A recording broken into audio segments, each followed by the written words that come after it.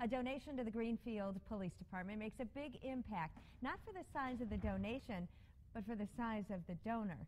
Fox's Myra Sanchick has the heartwarming story. This is the police surveillance video Greenfield Police are talking about. Friday, a young boy walks into the police station.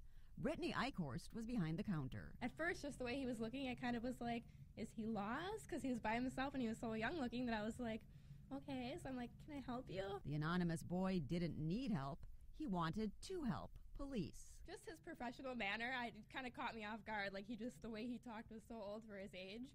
And he just went down his little bag, pulled out some change, and kind of put it on the counter. Police tracked down the anonymous donor Monday. Max Seipert, a Greenfield Middle School 6th grader. I was a little nervous because I haven't really done that before, but I just walked up to her and said I would like to donate all this money to the Greenfield Police Department and just gave it to her. She was a little confused, and she said okay, and I said goodbye and walked away. When some 11-year-olds might be saving up for candy or an Xbox, what would move Max to donate his savings? In social studies class, we learned about 9/11 and all the great things that the police and fire department did. Max, whose own grandfather was a Milwaukee police officer who died in a squad crash in 1974, raised the $10.03 he donated by talent shows in his backyard and asking family members for change.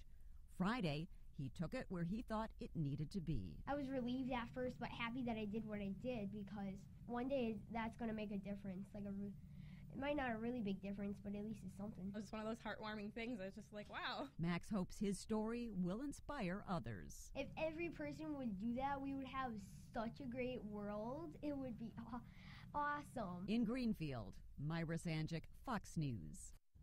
It would be such a great world. Max's donation will be used for equipment and police work.